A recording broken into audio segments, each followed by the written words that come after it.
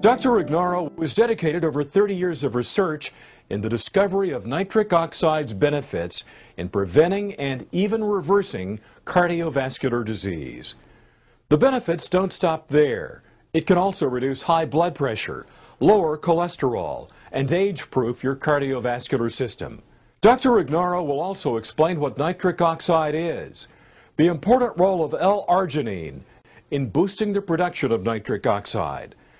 Coronary artery disease occurs when there's an impairment of blood flow to the heart.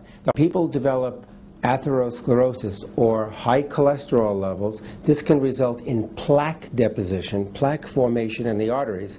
And as those plaques grow and grow, they can obstruct the flow of blood.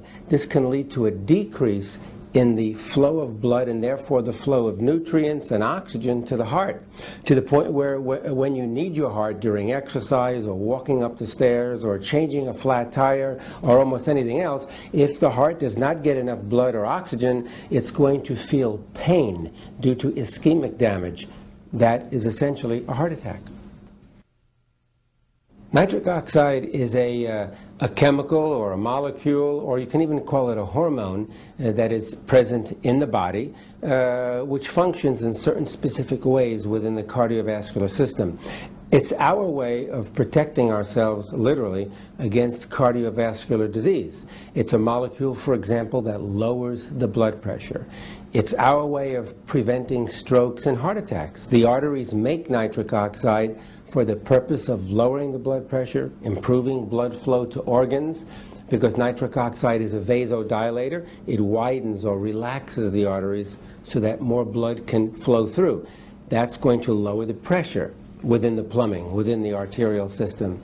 And again, it protects against coronary artery disease because it can lower the bad cholesterol levels and so on. So it's the body's natural way to protect against heart disease, provided we make enough of it.